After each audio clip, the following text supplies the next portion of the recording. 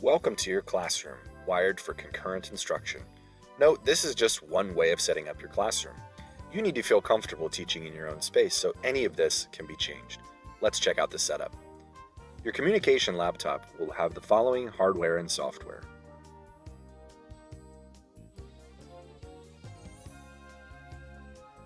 And your facilitation station will be hooked up as such.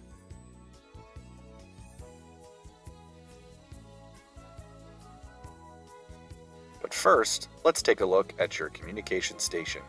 The star of your communication station is your Logitech MeetUp camera. Paired with BBCU, this will ensure all students at home will see and hear you and your instructional materials. Your Logitech MeetUp camera is completely plug and play, so just plug it in and begin to play. There's no extra software. In BBCU, set up your microphone and camera as the Logitech MeetUp external hardware.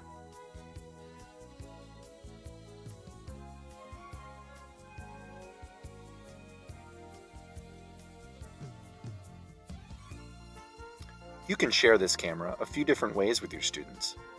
You can share your camera the same way you've shared it for the past few months, but during concurrent instruction, I would suggest sharing your camera through your Share Content menu, so students have a default, larger view of you and your teaching on their at-home devices. How about that? The Logitech MeetUp camera comes with a great remote. You can have up to 3 presets, the first of which is your default home. This zooms out to a wide-angle view, great for movement activities or during specials. Presets 1 and 2 can be set up however you want them. I have set up preset 1 to zoom into the SmartBoard and showing you and your teaching materials. Preset 2 I've set up to be a carpet read aloud, but like I said, you can customize this however you'd like.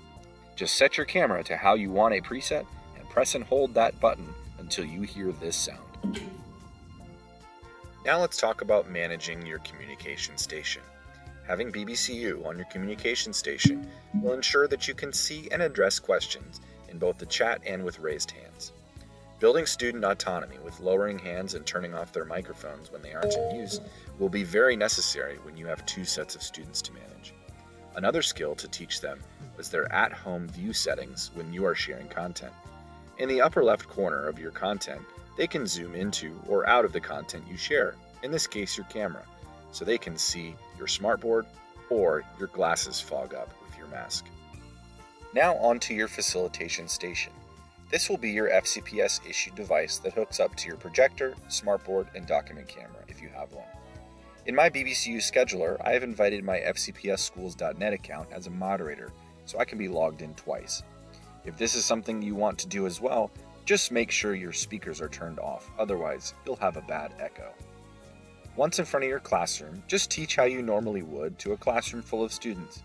If necessary, you can also share content the way you have the last few months. That way, in-person students and at-home students can have a very similar viewing experience. That's it for the Concurrent Classroom Technology Setup and Management tutorial. Like I said, this is how I would set up my classroom, but this is completely customizable for how you want to teach. So please don't hesitate to reach out with questions, requests, and/or ideas. This is Matt Stewart, signing off.